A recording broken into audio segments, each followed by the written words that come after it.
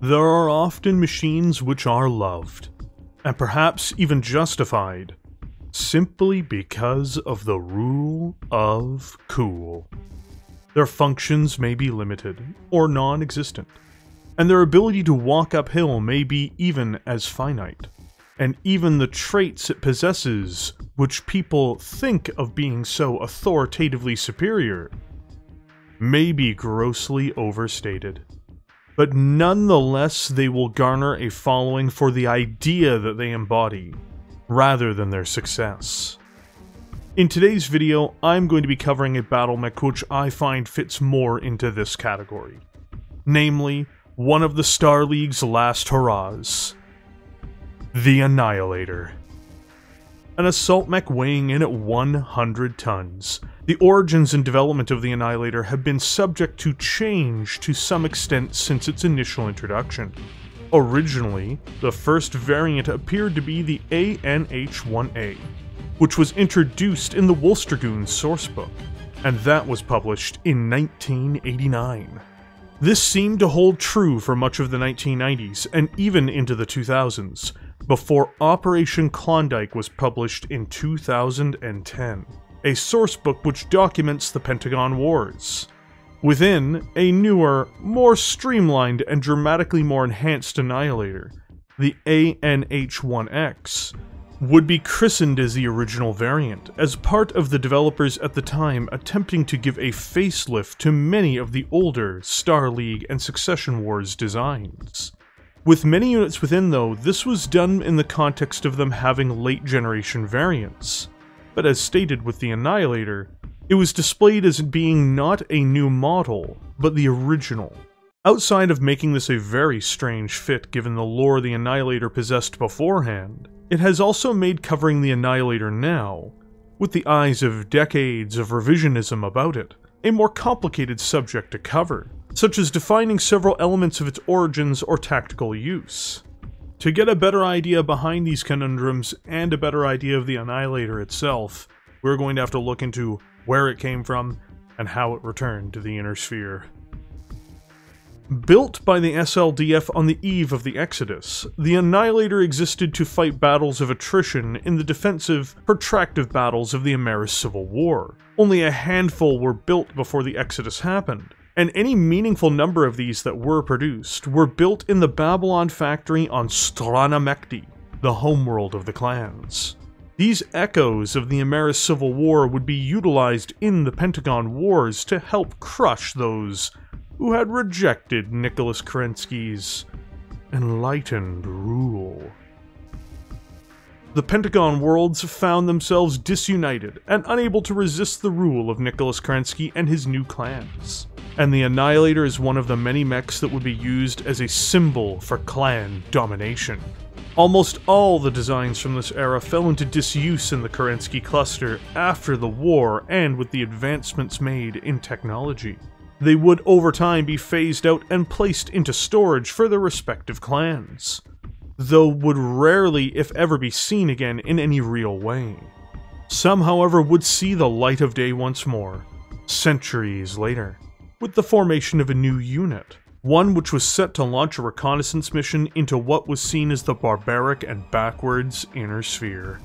Jamie Wolfe was born to a mixed background within the clans, and was not among the true-born warriors the clans prided themselves on.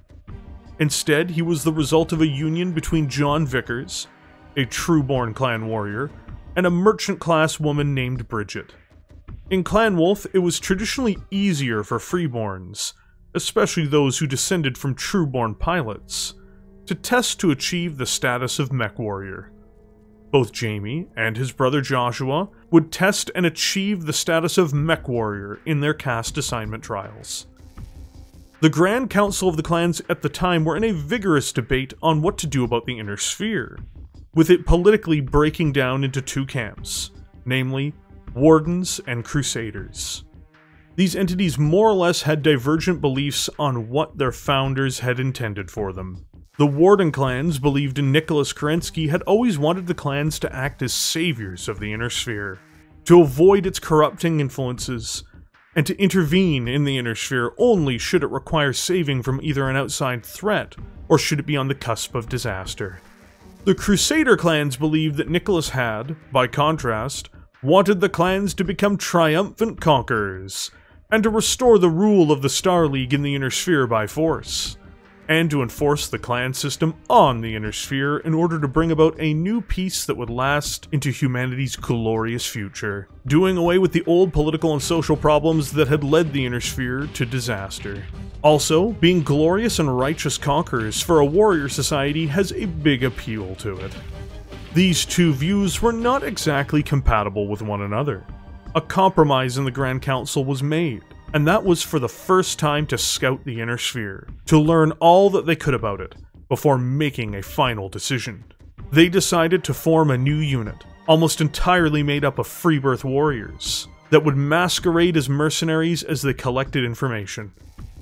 Jamie, along with his brother Joshua, would be offered a command, and should they succeed, they would be honored with a new blood name, Wolf, created in their honor. With Jamie in command, the Dragoons were formed. Clan information on the state of the Inner Sphere, however, was woefully inadequate, and when they arrived, they had no idea just how badly their cover would work. Mercenary units were rarely multi-regiment, including legendary units like the Northwind Highlanders and Eridani Lighthorse. In addition, mercenaries certainly didn't have highly advanced technologies not seen in almost 2 centuries, and in the case of mechs like the Annihilator, they certainly didn't have mechs that there was no record of at all. The Annihilator would be deployed at first in the 1A variant, a seemingly deliberate downgrade based on the current canon rather than in its original state, which is also confusing given that they had brought over tons of other lost tech. This mech would be an oddity to behold for anyone who crossed its path, allied or not. It was a mech never seen before, in fact, in the Inner Sphere. Where many projects had been lost to the histories, it was a mech with no origin. This was unnerving and upsetting to many Mechwarriors that would see this monstrosity firsthand. Soldiers from House Liao, the Draconis Combine, and Free World Separatists would fall before the Dragoons, and more than a few ran into the seeming bulwark that the Annihilator was. During these years, the Black Widow, Natasha Kerensky, would become one of the most feared Mechwarriors in the history of warfare. Joshua Wolf would be killed as well, whom was Natasha's lover, leaving Jamie as the man really to run the unit on his own, beyond leaning on trusted lieutenants. As time went on, they would upgrade these into the 2A variant years later, before the Dragoons switched sides during the clan invasion, fighting back against the very invasion force that they had scouted for as it appeared in 3049. The Dragoons played a pivotal role in working with the Inner Sphere and stopping the clan advances, and informing their Inner Sphere allies as to the nature of what they faced.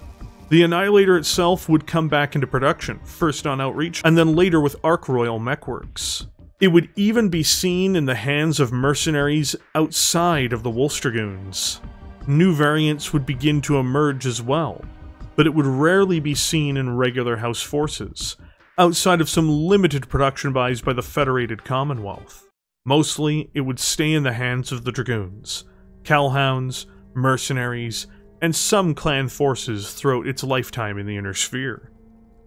This remained true even into the Ill clan era. The logical original variant of the Annihilator, regardless of what Operation Klondike says, and the first to see publication, is the ANH-1A Annihilator. This is for multiple reasons, including the equipment that the Dragoons brought with them, and with the inevitable upgrade to the ANH-2A in the 3040s. The retconned original just creates a very confusing origin, development, and evolution for the Annihilator any way it's sliced. The 1A uses standard technologies on board, meaning that it has a standard internal structure, gyro, and cockpit. In addition to this, this lumbering giant has one of the better campaign quirks it can have, which is the easy-to-maintain quirk. The greatest single weakness of almost every variant of the Annihilator starts with the original, which is its truthfully abysmal power-to-weight ratio. Equipped with an 8.5-ton Nissan 200 standard fusion engine, This 100-ton Battlemech only has a maximum speed of 32 kilometers per hour, or 3 movement points in the tabletop game. To give an idea, this means that the Annihilator struggles to move into a level 1 hill or depression, and can barely move through a single hex of rough terrain. Even getting up, should it be knocked over, can be an extreme struggle. It also means it will functionally almost never be able to generate a defensive movement bonus. This also locks its usefulness on the battlefield in other very noticeable ways. Using primitive technologies compared to later Battlemechs, and being mostly a ballistics mech, the Annihilator supports 8 tons of single heatsinks in order to keep the mech cool. This means it can stand still, as it more or less has to do anyway, and fire its autocannons without a problem, as well as firing up to 2 of its lasers. Alpha striking can be done too, though this is riskier should it happen more than 1 turn in a row. The strongest single point on the Annihilator is what it is named for, which is its ability to bring devastating fire onto a target with its autocannons.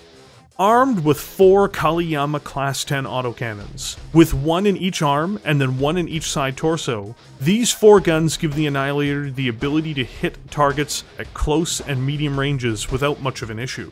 They are fed by 4 tons of ammunition, giving it 10 shots per cannon in this state. To back these up with 2 mounted in the center torso and 1 mounted in each arm, it has Martel Model 5 medium lasers.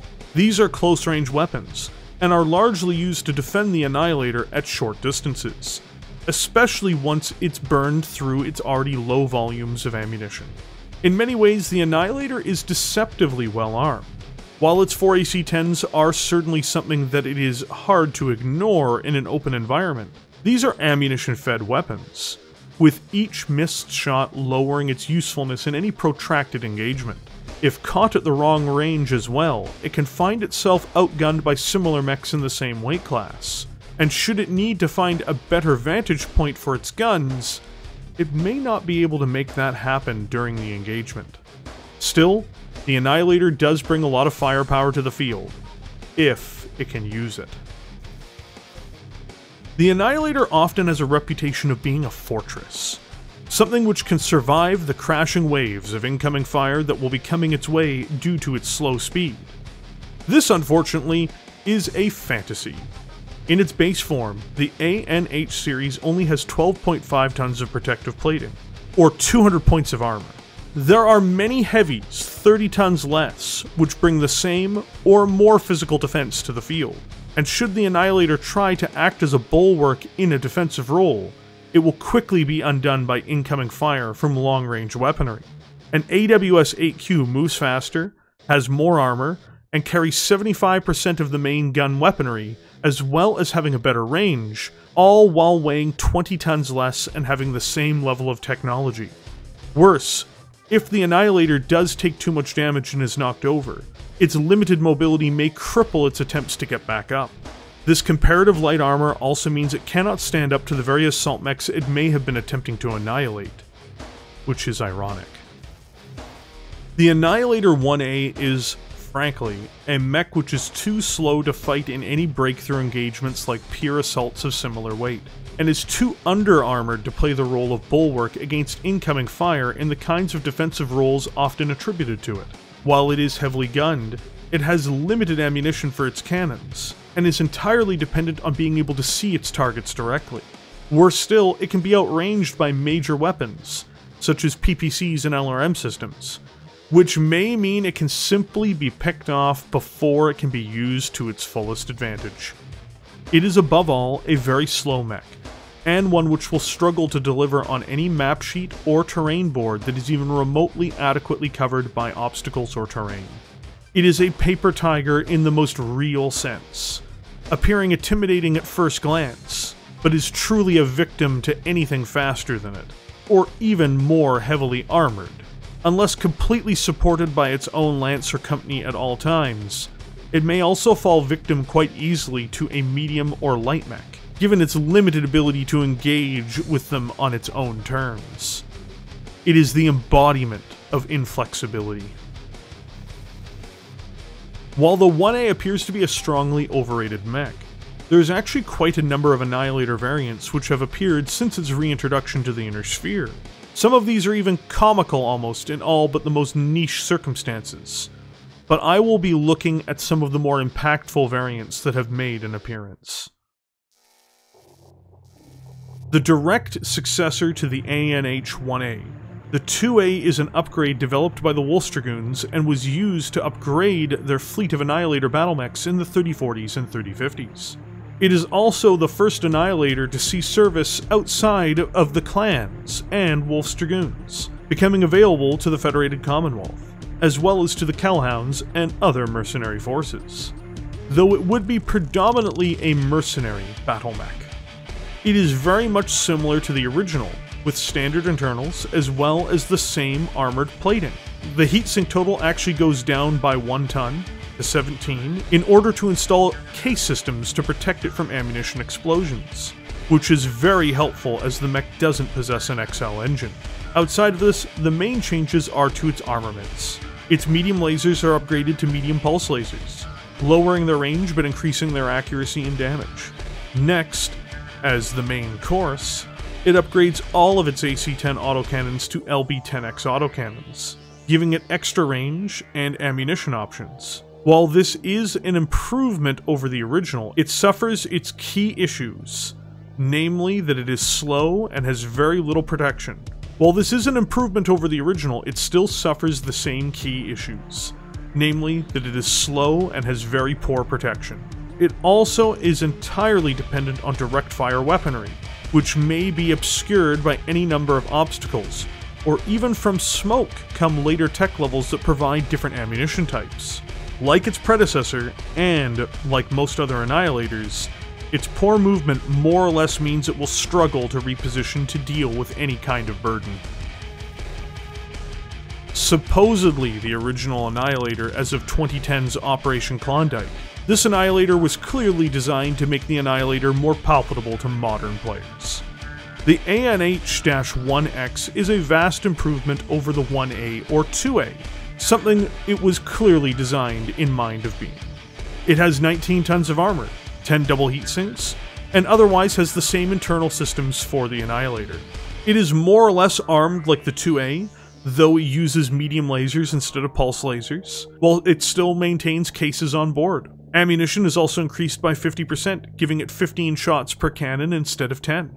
And it has a small pulse laser as well as a small laser.